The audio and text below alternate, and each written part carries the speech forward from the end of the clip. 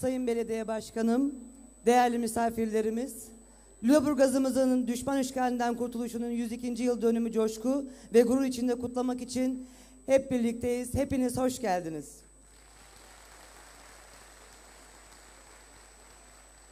Bu özel günde tarihimizin en onurlu anlarından birini yeniden hatırlıyoruz. Vatanımızın bağımsızlığı için canını ortaya koyan, en başta Cumhuriyetimizin kurucusu, Ulu Önderimiz Gazi Mustafa Kemal Atatürk,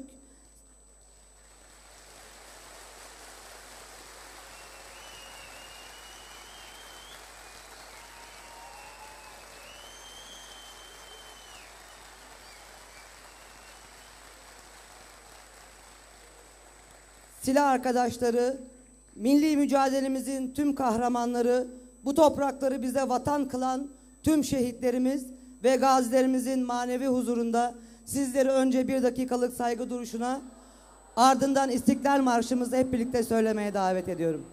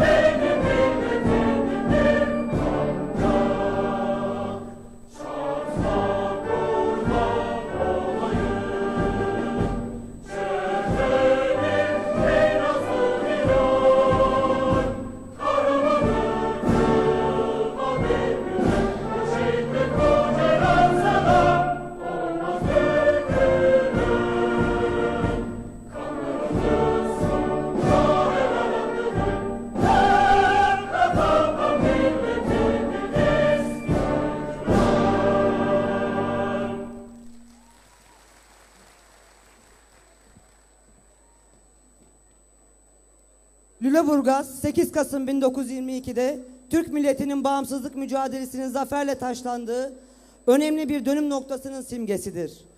Bugün bu zaferi coşkuyla kutlamak için geleneksel Türk kültürünün en güçlü temsilcilerinden biri olan Anadolu Ateşi dans gösterisiyle bir aradayız.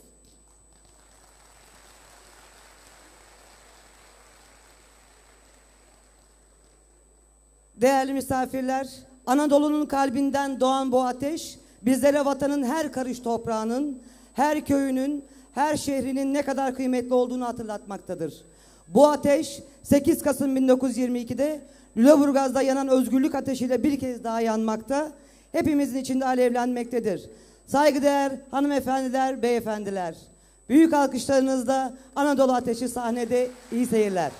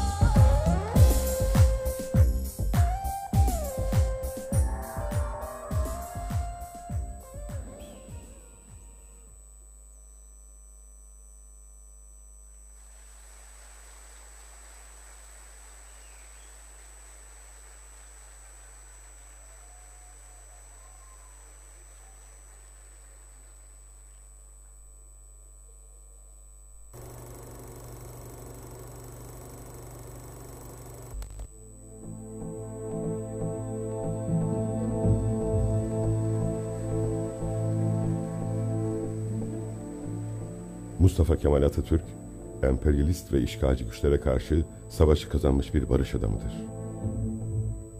Gazi Mustafa Kemal Paşa, 1915 Çanakkale'sinde Anafartalar komutanıydı. Kurtuluş Savaşı'nda da başkomutan. Ardından yıllar geçtikten sonra işgalci emperyalist güçler yenilgiye uğradıktan çok sonra örnek alınacak olayların kahramanı olmuştur. Çanakkale'de bedenleri, mezarları kalan masum Anzak askerleri için ailelerine hitaben Gazi Mustafa Kemal Atatürk'ün yaptığı konuşma tarihe altın harflerle geçecektir. Özetle şöyledir: uzak diyarlardan evlatlarını harbe gönderen analar, gözyaşlarınızı dindiriniz. Evlatlarınız bizim bağrımızdadır, huzur içindedirler. Onlar bu toprakta canlarını verdikten sonra artık bizim evlatlarımız olmuşlardır.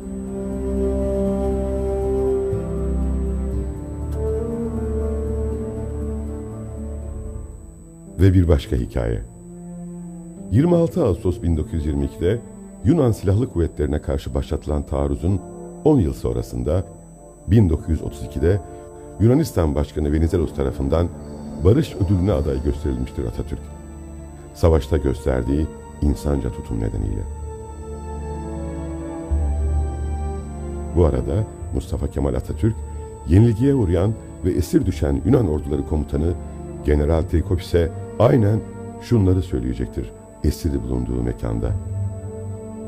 Ki bu arada Trikopis'e kılıcını da iade etmiştir askerliğin raconu gereği. Üzülmeyin general, askerlikte mağlup olmak da vardır. Napolyon da esir düşmüştür. Ve siz şimdi burada misafirimizsiniz. Buyurun, istirahat edin. Yakında her şey düzelecektir.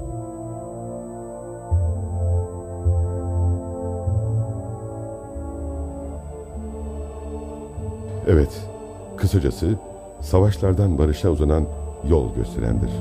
Barış adamıdır Mustafa Kemal Atatürk. Ulusal kahramanlığı ve savaşçılığı insanca tutum gösterenlere değil, zulme, zalime ve emperyalist güçleredir. Kurucumuz ve silah arkadaşlarıyla kuruluş, kurtuluş için can vermek pahasına ter dökenlerle gururlanmalıyız. Gururlanmak ve şükran duymak için çokça neden vardır çünkü. Selam olsun barış adamı Gazi Mustafa Kemal Atatürk'e. Teşekkürler olsun başkomutanımıza ve silah arkadaşlarına. Cumhuriyete uzanan yolda mücadele verenlere.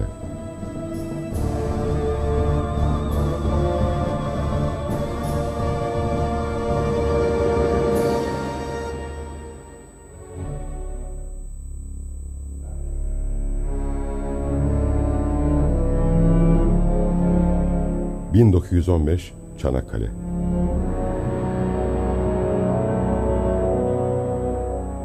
Anafartalar Komutanı Mustafa Kemal, evlatlarına topraklarımızı işgal edenleri işaretleyip onları yeneceğinizden şüphem yok diyecekti.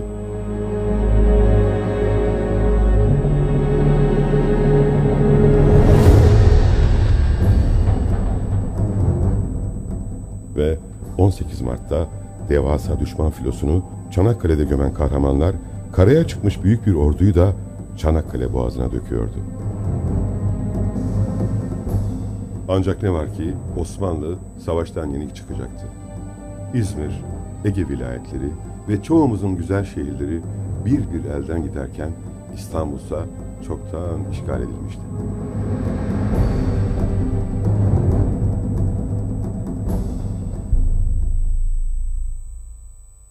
Tarih 1918'i gösterdiğinde Arap Yarımadası'nda yenilen Osmanlı Devleti müttefikleriyle birlikte yenilgiyi ve teslim olmayı kabul edecekti. Çanakkale Boğazı İstanbul'a saplanacak hançere, Anadolu'yu parçalayacak darbelere göğsünü siper edemiyordu artık. Osmanlı, Limni Adası'nın limanı olan Mondros'taki mütarekeyle teslim alınacaktı. Mustafa Kemal 13 Kasım 1918'de İstanbul'a geldiğinde itilaf gemileri peş peşe limana girmekteydi. İstanbul'a gelmeyecek denen Yunan gemileri de. Durum son derece vahimdi, trajikti. İstanbul işgal edilmişti.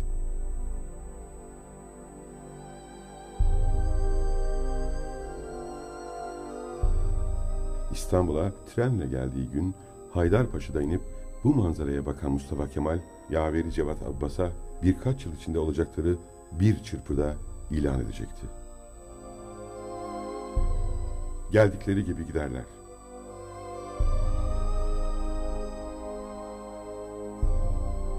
Hiçbir yabancının memleketimizi işgal etmesine razı olmayacağımızı, askeri kuvvetle yapılan bir işgalin bir gün bitmek durumunda kalacağını söyleyebilirim.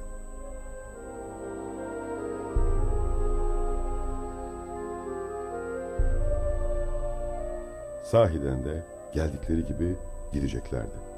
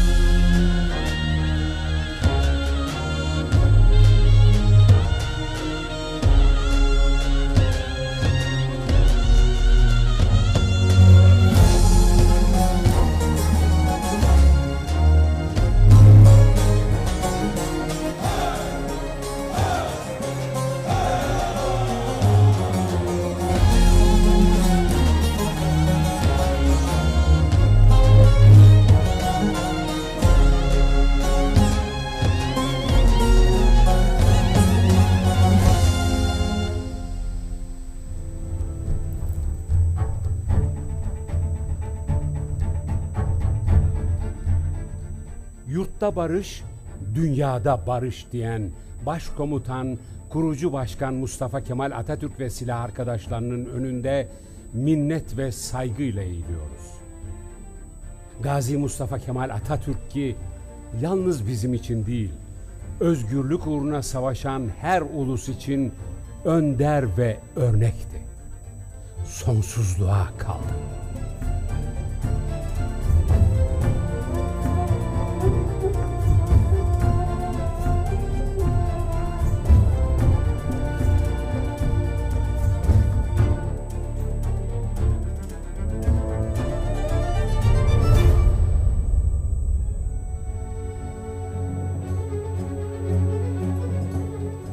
Dört nala gelip uzak Asya'dan, Akdeniz'e bir kısrak başı gibi uzanan bu memleket bizim. Bilekler kan içinde, dişler kenetli, ayaklar çıplak ve ipek bir halıya benzeyen toprak. Bu cehennem, bu cennet bizim. Kapansın el kapıları, bir daha açılmasın. Yok edin insanın insana kulluğunu. Bu davet bizim. Yaşamak bir ağaç gibi tek ve hür ve bir orman gibi kardeşçesine. Bu hasret bizim.